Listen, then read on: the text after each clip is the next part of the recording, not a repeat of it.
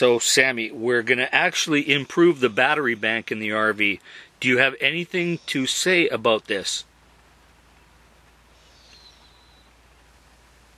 I thought that is exactly what you would say.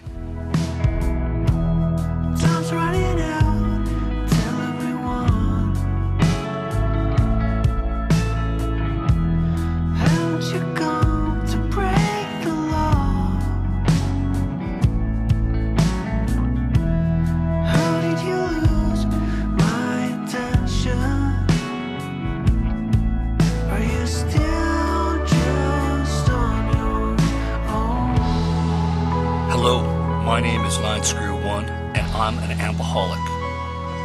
Yes, sir, I am powerless to consume at least 10 amps of electricity boondocking in my RV in the Canadian wilderness. Please help me.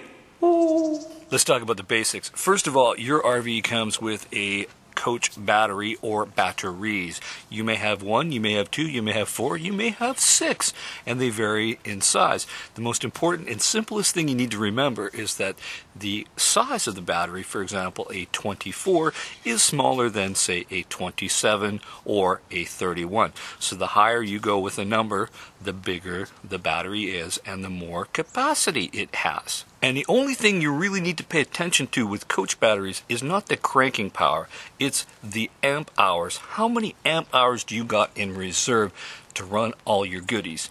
Especially that darn furnace.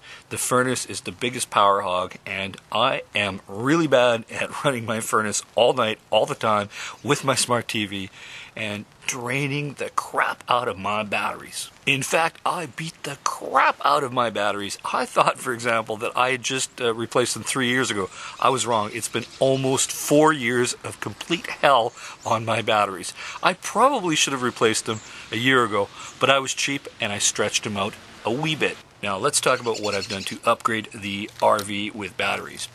The RV originally came with Group 24 size batteries, 2 of them. And that's what I replaced several years ago. Nearly 4 years ago, as a matter of fact. But I did a couple things to increase the capacity. Not only did I originally replace those batteries with new 24s, but I added a third battery. Yes, I went crazy and got a battery box and added I think it was a Group 27 or 29, I can't remember off the top of my head. But I added about 105 amp hours by adding that third battery, which was super fantastic. So what I did this year was, no, Group 24 is not good enough for the 2 main batteries in the coach. I went Group 27 because they fit. Now, I did want to go with 2 6s together to make a 12, but they're a little too high and I don't have the clearance in the battery base, so that was completely out of the question. So I decided to go with the Group 27, and each of them have 90 amp hours each. So let's do the math.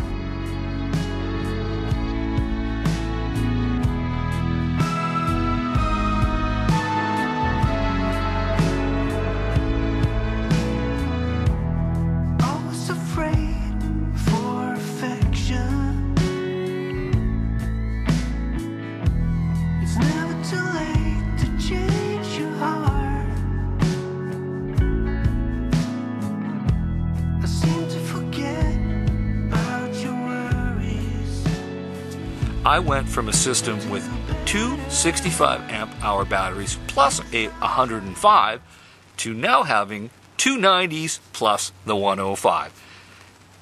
If you do the math, that's about a 20% increase in capacity. Yay! I'm that guy that runs the furnace all night, runs the smart TV all night, leaves a couple lights on all night, leaves the porch light on all night, because if I own this and live in it, I'm going to be comfortable and I'm not tripping over my dog in the middle of the night because I can't afford to keep the lights on. That's just the way I roll. I don't care about saving energy. I got the solar, but in the winter, we don't have much solar energy, especially here in the Pacific Northwest. Actually, in the matter of fact, I've been in Arizona in the winter, and there is not much solar in the winter either, even on a clear day. Now, too many other battery videos have said all sorts of crazy things, some extremely accurate, some extremely bull-hooey. You can mix and match any battery size you want.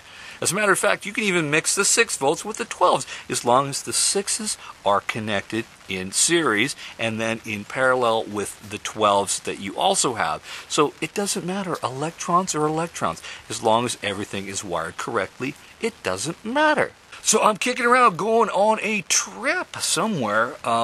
It all depends on the weather, and I definitely know I need as much power to run that darn furnace that can suck up to 10 amps an hour when it's running. Now, it's typically a 50-50 cycle, so half the time it's on, half the time it's off. But I like to be warm, and I think you do too. So this is a great time to upgrade your batteries, and my tip of the day is to photograph all the battery leads and all the lines going where they're going, because I've got a Go Power system, and I've got power going all sorts of places, and you need to keep track of that and do not mismatch those wires. And the reason I tell you you should do this is because you don't want to cross your wires, because I did that once for a brief second in a parking lot in Bellingham, Washington, when I replaced one of these batteries, and it fried my onboard charger, which is a crappy 2-amp charger. So I just replaced it with a Walmart charger. That's why you see that little red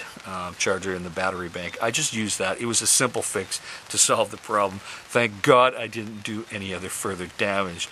So even today, when I installed these batteries, I photographed all the terminal connections to make sure I got every wire in the correct place, so there was no mystery, no guessing, and no accidents. And I was very careful to keep the leads, the positive and the negative, separate. And the best part of my crazy little 3-battery system is that one battery that I have that's the 3rd battery, I'm going to even upgrade that soon to a Group 31 to get a little bit more out of the system. Hey, there's nothing wrong with more power. So in the meantime, folks, stay safe, keep your wheels on the ground, and stay warm, and keep your electrons flowing. Over and out.